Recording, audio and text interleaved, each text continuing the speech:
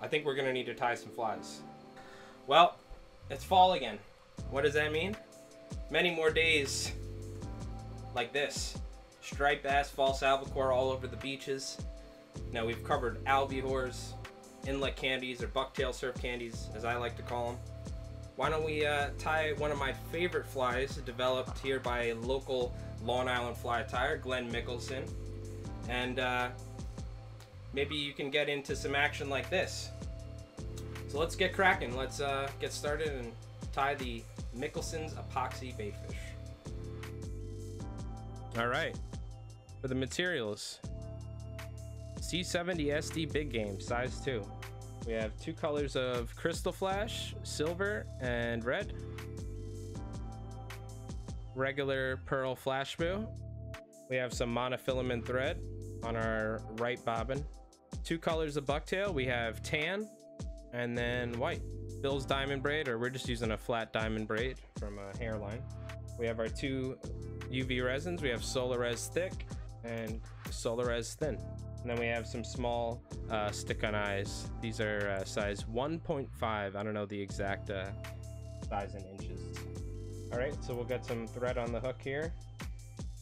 There's a couple different ways you can tie this, but we're gonna go with the traditional Mikkelson epoxy baitfish style. So we're gonna start off with some bucktail. Now this fly can be a little tricky at times when it comes to wrapping the Flashabou around the body, but I'll show you a couple tricks to make that a little bit easier. We'll start off with some white bucktail, and again, I like tying these pretty sparse, so we'll go ahead and get all the smaller hairs out of the way. This fly is going to be right around 3 inches long, or 2 7/8 of 2 inches. So what we're going to do is start off by tying our white bucktail. We'll go back a little past the hook point. Now we'll take some Krystal Flash, some silver Krystal Flash. I'm going to take 2 pieces here, because it's pretty long.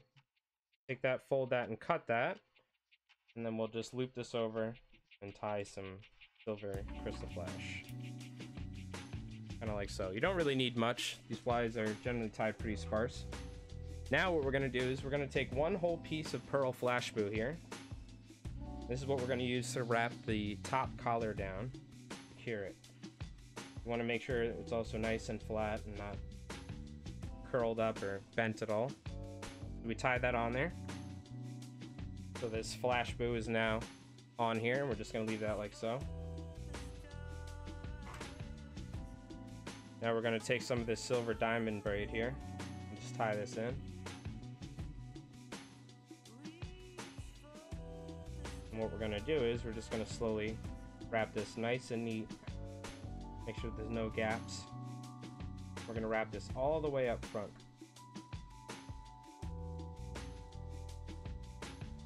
Wrap that back. All right. So now, what we could do is we're gonna take our red Krystal Flash. Now this is optional. You don't have to do this. You can always take a Sharpie and add some red gills, or completely omit it. But what we're gonna do is we're gonna take some red Krystal Flash, tie this like so on the bottom. And then we're just going to kind of fold it in a V shape. And this is what Glenn likes to do a lot of times. And we're just going to leave that like so. Now we have a nice little Krystal Flash throat. Okay, so we'll leave that like so. We'll worry about that later. Now we're going to take some tan bucktail. And again, you can do pink over white is a favorite of mine. Tan, olive, lavender, all sorts of colors. You can experiment. I really like the pink over white in general for false albacore and stripers. And again, we don't want to use too much bucktail because we kind of want to make it pretty sparse. Makes a great silver side or bay anchovy fly. We want this to be about as long as the white bucktail. We'll take this, got all the smaller hairs out of the way, and we'll take this and tie this right in up front. We're going to be careful with our thread wraps. Try not to have too many thread wraps or build up too much bulk in the front here. And just like so. So essentially, This is what you would call a blonde, the classic streamer pattern, developed quite a while ago. And now what we're going to do is that transforms it to the Mikkelson's Epoxy Baitfish. We're going to take our Flashabou. We're going to try and do some nice, even ribbing with it. Again, it's a little tricky. You're going to have to play around with it. Don't go too tight with it. You'll break the Flashabou. But tight enough to help make sure it's nice and even. Then you can double wrap it up front. Now, even if the bucktail isn't completely even, we can adjust that after. Let's just secure this. Wrap that off.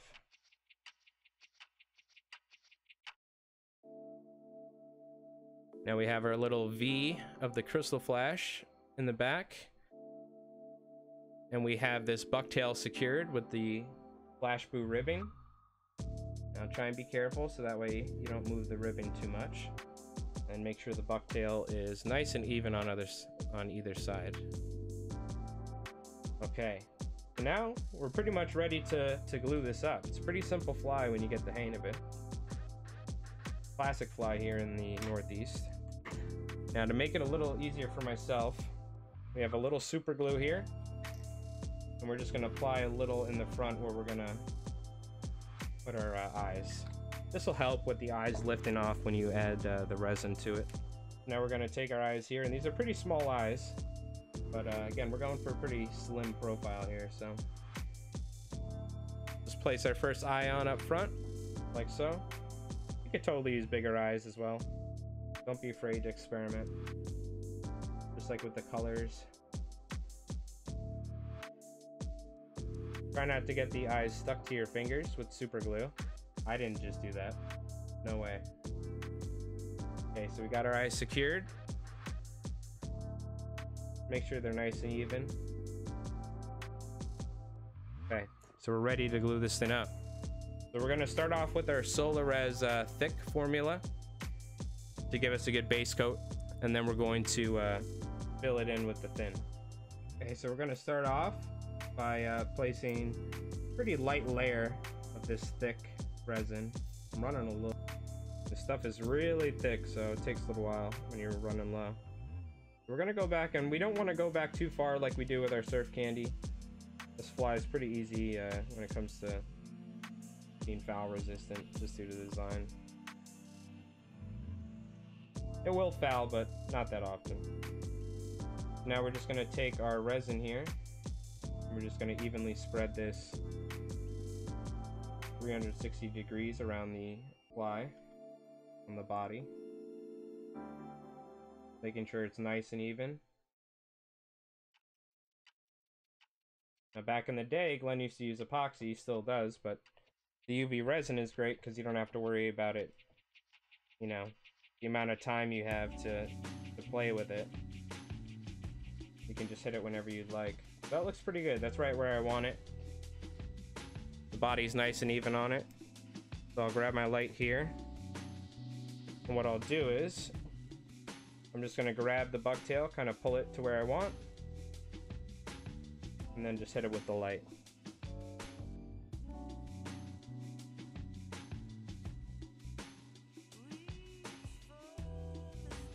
Now technically you can take this thing and go fish it. But we're just gonna make the body a little larger and make it a little bit more durable with another coat.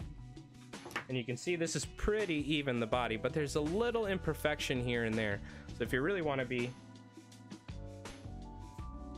going for the best look possible, we're gonna go with the thin. And I always do this with all my epoxy, quote unquote, or UV coated flies. Start off with a thick and then finish it off with a thin to even it out. So go, we don't want to add too much, but just a little bit. Make sure that it covers every part of the resin. This will just help fill in any of the imperfections.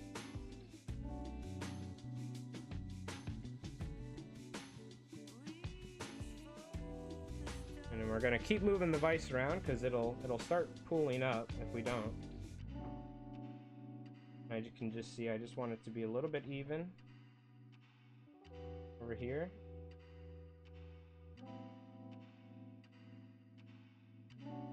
All right, that's looking pretty good. You can see the body's nice and even. We're just gonna go ahead and hit that with the light.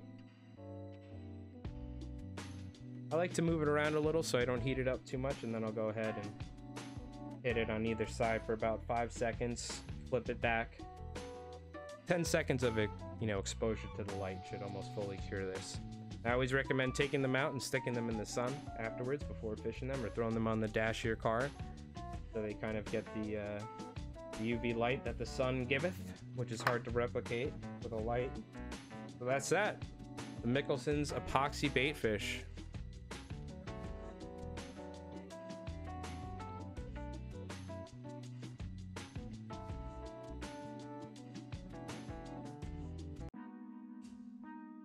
Hopefully you guys enjoyed our little demo today. Again, big shout out to Glenn Mikkelson, well-renowned fly tyer here on Long Island, designer of this beautiful fly. You'll see a lot of people on the jetties in New England, especially Long Island, fishing these flies out in Montauk.